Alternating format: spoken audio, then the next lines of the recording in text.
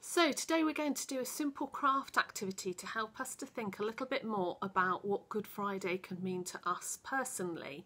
So for this, there is a template available that you can download and print out from our church website, which is www.stjohnshartford.org.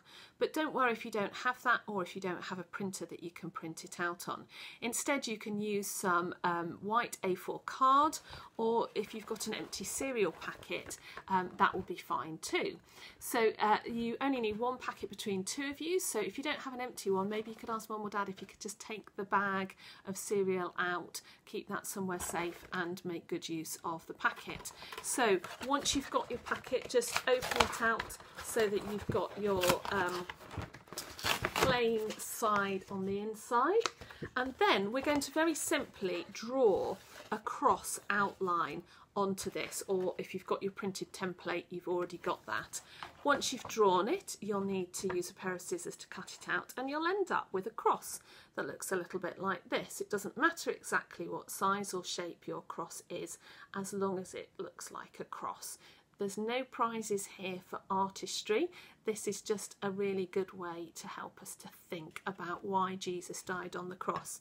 So if you've already listened to our talk about Good Friday, you'll know that when Jesus died on the cross, he took the blame for all the bad things that we've done wrong. But we do still need to say sorry to him. So what I suggest you can do now is take some time, get some pens or pencils, and maybe just write some of the things down on your cross that you've done wrong. So I'm going to put grumpy on here because I've been particularly grumpy this week with my children and my husband, to be fair.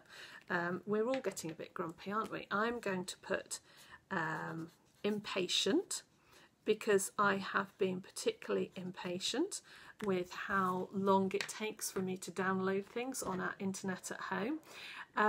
What else have I done? Well, I haven't really been as kind or helpful as I could have been. So those are things that I should have done that I didn't do.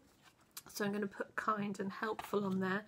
You start to get the idea. You want to put lots of things on there that you've done wrong, whether they're things that you've thought or whether they're things that you've actually done.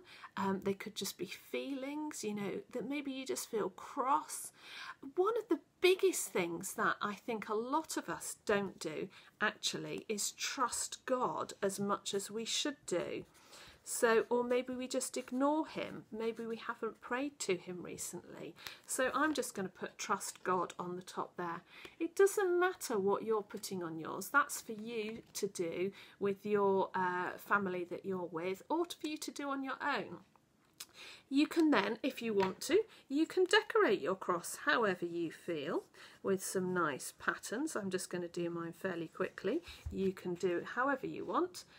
You could draw whatever you like, really, whatever springs to mind. You might want to do a big heart in the middle to help you to remember that God loves you.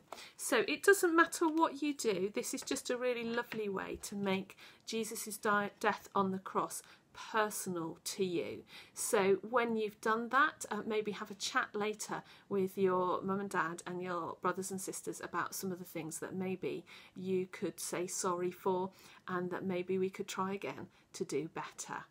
I hope you enjoy doing that, and don't worry, we are all naughty all the time, even grown-ups.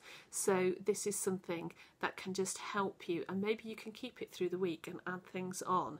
And if you're like me, by the end of the week, your cross will be really full of all the things that Jesus has forgiven you for.